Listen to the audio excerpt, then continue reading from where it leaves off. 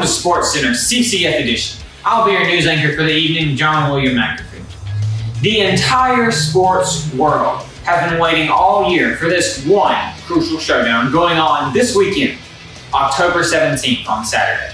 What is this event? It's not the NBA Finals, it's not the World Series, it's not even the Super Bowl. So what is this event? CCF, Flamingo Football. Now for those of you that don't know much about Flamingo Football, here's the basic idea. Flamingo Football is a game of just like any other football game.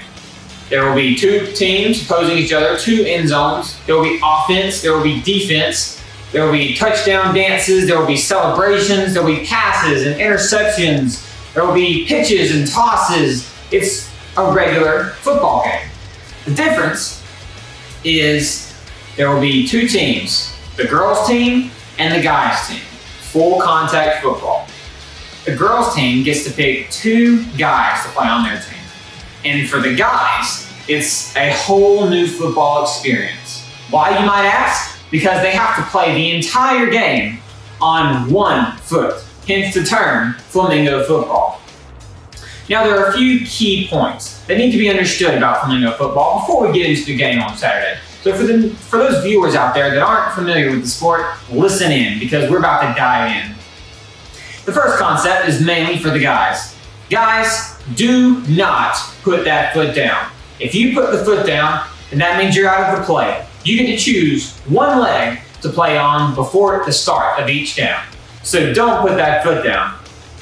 The second key concept is about tackling, which is again for the men. There are three important steps. First step, guys, run up to the girl. Very, very crucial. The second step, give her a hug, like you're giving a hug to a long-lost friend, or like you've just met your mother for the fourth time. The final step is to fall to the ground, while putting yourself between the ground and the girl. This is the optimal tackling procedure and will do you the best for your team and keep the girl safe. We have a few videos of how not to tackle for those of you who are new to this new realm of football. So first, don't tackle like this. Don't tackle like this. And definitely don't tackle like this. So now I hope you have a little bit of an idea of how to tackle the girls. The last important point to make is for the girls team. Girls, there is an undeniable fact here. You are much, much, much faster than the guys are on their one leg than you are on your two. The only thing you need to remember when you have that ball in your hand is to stay in bounds when you're running. There'll be two garden hoses that are indicating the out of bounds zones. Don't go over those, because then you'll be out of bounds and the ball will come back to the center of the field and the down will restart. Definitely don't keep running out of those bounds and into something like, oh, I don't know, a highway.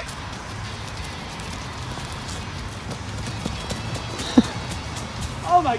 That would be very bad. So don't do that. These have been the three keys to Flamingo Football for anyone who is unfamiliar. Next, we have our field reporter, Jennifer, who is over with the guys team. She's watching the men practice while interviewing their team captains. So let's throw it over to Jennifer. Jennifer, how you doing? Thanks for that throw over, John. I'm here with Jack Dobson, the amazing, who is the captain of the Flamingo Football boys team. How you doing, Jack? You're great, you're fine. Yeah, you really are. So let's get into the first round of questions. How have your boys team been preparing? Believe it or not, I haven't used my left leg in 2 weeks. Wow, that is so smart. Oh my gosh, you are just so smart, Jack. Anyway, so the next question. What do you feel like is your game plan? Our game plan is to put points on the board, get touchdowns. We don't care about first downs. We just want points on the board. That's really smart. That sounds like a great plan. So how about your strengths? What do you feel like your strengths are? Our strengths really are our can-do attitude, and we also have a great kicker. He'll put points on the board for sure. Yeah, definitely. That definitely sounds like it could work. So final question for you, Jack. Why do you think you're just going to destroy the girls' team? Most obvious, they can't touch us. We have immaculate spin moves. I hear Sawyer's been watching Disney on Ice in preparation for this game. All right, Jack. You heard it here first, John. I'm here with Jack Dobson, the boys team captain. Back to you. So you want to like get out of here later or something? Thanks, Jennifer, for that interesting report. Hey, can you get our sexual harassment while you're on the phone? Thanks.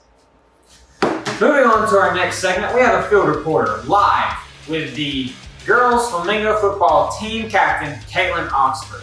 Joe Brow is out there live. And while usually Joe only covers professional chess matches on ESPN 12, we were running really low on reporters.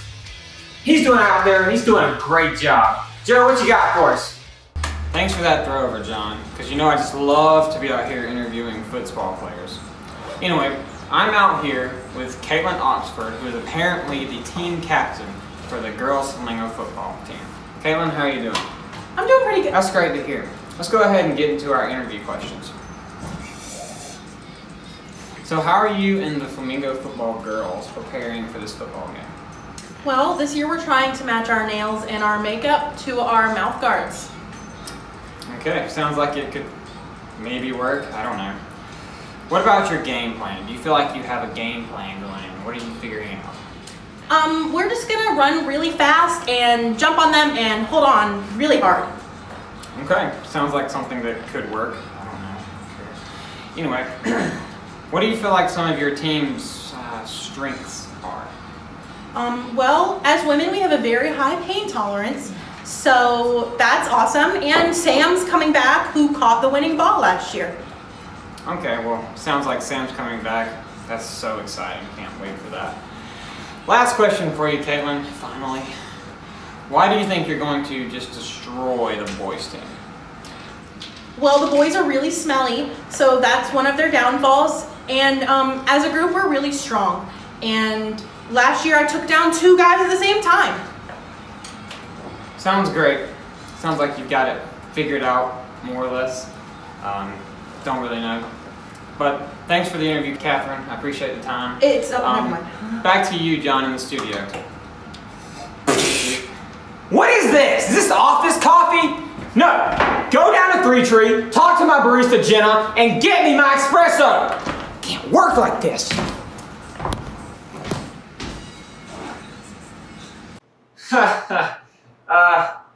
Thanks, Joe. Always a kidder, that guy. Anyway, sitting here with me is the Flamingo girls team male team leaders. On offense, we have Zachary Farmer, and on defense, we have Haran Sutton. Guys, thanks for being here. Yes, sir. Thanks for having me. Okay. Well, I don't want to take up too much of your time. I know you're incredibly busy with practice and getting the girls prepared. Just have a few quick interview questions for you guys. Now, Haran, you've played football all throughout high school. You're an amazing defensive end. You played throughout that. Tell me how this football experience you have is going to work in your favor against on the game on Saturday. Man, it's gonna be lit. It's gonna be a whole lot of hitting. It's gonna be high flying. I mean, it's gonna be a whole lot of energy getting put out there. It's gonna be just. I'm so ready for it. Got a competitive spirit. Just can't go.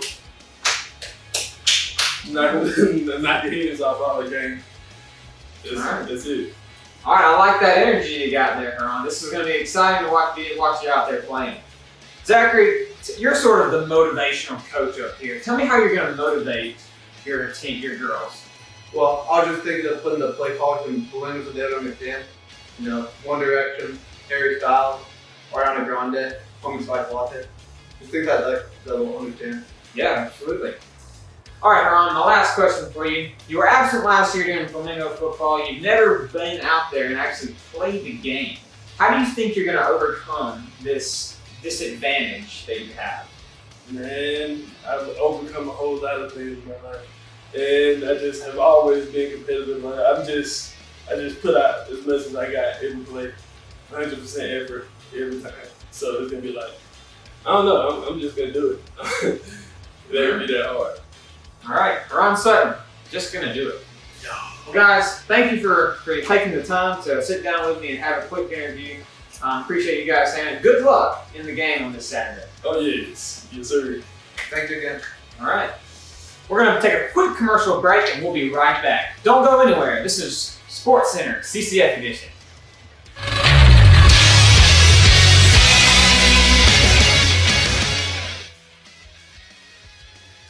Are you feeling sad, lonely, in need of a getaway or retreat, some might say? Well, today's your lucky day. This Friday, we're leaving for the fall retreat. The fall retreat? What's that? I'll tell you what it is.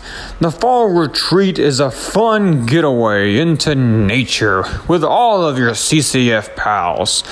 There'll be campfires, worship music, flamingo football, and dance parties. So grab your backpack, grab your sleeping bag, a couple extra clothes, and get on the bus. Leaving Friday at 6:55. See you there, friend.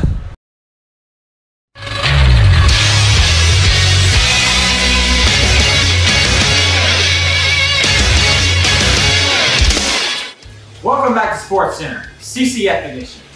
In our next segment, we take a look back at the history of the sport of flamingo football. Flamingo football has been around at Georgia Southern CCF for over 20 years. And as you can imagine, there have been many all-stars take their place between the garden hose boundaries and throw on those pink and black jerseys. So we've caught up with a few of our old CCF Flamingo football veterans to offer some of their most memorable games, scores, and also to predict the outcome of this weekend's game. What's up, y'all? My name is Josh. I graduated from Georgia Southern and CCF this past May. Hey guys, I'm Emily Tanner. And I'm James Tanner. We graduated from CCF and college, I guess, in 2017. And then I stayed and did an intern year as well, so I left in 2018. Hey everyone, my name is Luke Golden and I graduated college in 2017 and I interned with CCF for a year after that. My name is Maria Golden. I graduated college in 2019. Hey CCF, I'm Philly and I'm John. We're at CCF about 3 years ago. That's when we graduated. My favorite memory from Flamingo football was on the very first play of the game, I'm sitting here thinking like, oh dear Lord, oh dear Lord, oh dear Lord. And I remember there's a guy playing quarterback, he was like my size, and very first play of the game, there's a girl named Joy, and she like busted through the line, went and just like tackled him super hard. Later we found out she actually wrestled all throughout high school and over in Germany, and she went up against some of the guys sometimes that she was that good. The Thursday night before the retreat, when all the girls would get together to design their t-shirts, we normally did like tie-dye or something fun like that. It was just always a really fun like bonding experience between the girls of CCF, and then also getting to design the boys t-shirts. Of course, my prediction is that the girls are gonna win. The girls never don't win. So if for me to predict anything else would just be foolish, honestly. We won, of course, every time, the girls. And me.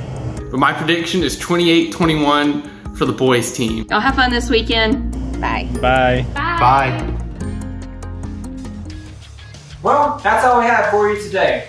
I don't know about you all, but I can't wait for the game this weekend. If you're not signed up for the fall retreat, be sure to do that today before you leave Bible study. Thanks to everyone for tuning in. Don't forget, when you're on the retreat or just in life, stay hydrated, stay safe, and guys, keep those expectations way, way, way down. This has been John William McAfee for Sports Center, CCF Edition.